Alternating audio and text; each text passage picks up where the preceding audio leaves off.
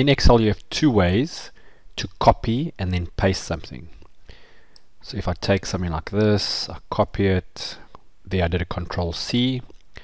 If I click here, when I paste, in this case I'm going to do a CTRL V, absolutely everything is taken. So the colors, the borders, the comments, everything is taken. Perhaps you don't want all of that. You then should consider the paste special option. I'm just going to undo, and then we're going to work through the various options. So the first thing we may want to do, for example, here someone's put a comment. I would like to copy the cell, but only the comment, because I'd like to have this comment on all these cells. If I pasted it now, all these numbers would change, which defeats the object of copying and pasting the comments.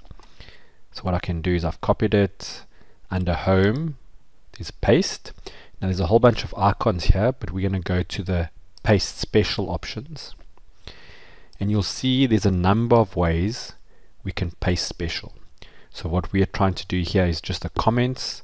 So you'll see there's an item here called comments, and when I say OK, note that this is 150, 250, 55. When I say OK, it's added the comments, so each one now has that same comment, but the numbers haven't changed. So using the paste special, we have managed to copy our comment and then paste it on all the relevant cells. And that is the type of thing that paste special can do. Let's just get rid of these comments. So I'm just going to delete them. We can do it manually like this, or we could have done it in a quick way. What I now want to do is copy this, and I want to copy and paste it over here, but let's say I only want the values, so I don't want the blue cells, the borders, etc. I'm going to paste special, and you'll see there's an item here called values. So when I click values and say OK, you'll see what it does is it pastes it. There's no formatting. If I click on this cell, you see there's a formula there. This cell here has got no formula, so these are only values. It's quite useful if you don't want the numbers to change. As you'll notice, because we don't have the formatting, it doesn't look as nice. Let's now undo this. So again, I've still got the copy on. So now what I'm going to do is I'm going to say paste special, and now instead of values I'm going to ask for formulas. When I do that, I'm going to say OK. You'll notice it looks the same as when we did the values, but what's important to note is that this formula now has been copied. So the difference with values and formulas is that values will overwrite any formula with its own value. Formulas will keep the input, so you'll see that is still a value, but it will maintain the formulas. As you can see, again, it hasn't taken the formatting in any way. Let's see what else we can do. I'm just going to undo this. Again, we're still in the copy mode. Let's go to paste special. So we've looked at formulas and values. You'll see there is an option here called formats. So when I choose formats and I say OK, can you see that it does nothing else except take the formats? And if we type some numbers in here, it would be exactly this format. So that option, paste special formats, is very similar to the format painter. So you can either do the paste special formats or the format painter. Let's just undo this. Again, we're in copy mode, paste special.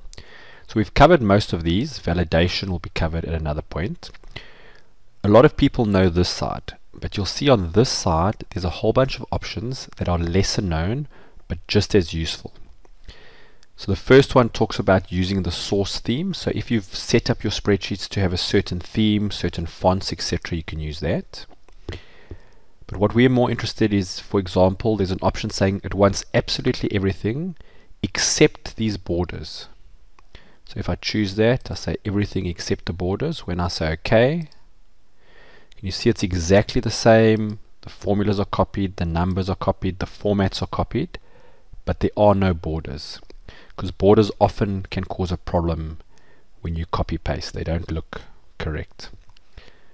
Let's undo. Let's go back to paste special. So that's all except borders. There's quite a nice one here saying column width. So if I wanted to, I could copy that, then go to another sheet and tell it to paste the column widths. But more important to me is these ones here: formulas and number formats, values and number formats. Because as you would have seen, when we chose values and we said OK, it looks a bit of a mess, because it would be ideal if we could have the number formats but nothing else. And that's what this option allows. Paste special, values and number formats. When I say OK, so it's still values, still lost all the colors, the borders, but at least the formats are in a more acceptable format, and all these decimals are hidden. And the same thing happens when you do it with paste special, formulas and number formats. Again, looks the same. There are formulas, but as you can see, the formats are more acceptable format. So it just skips a step of you pasting as values and then reformatting everything.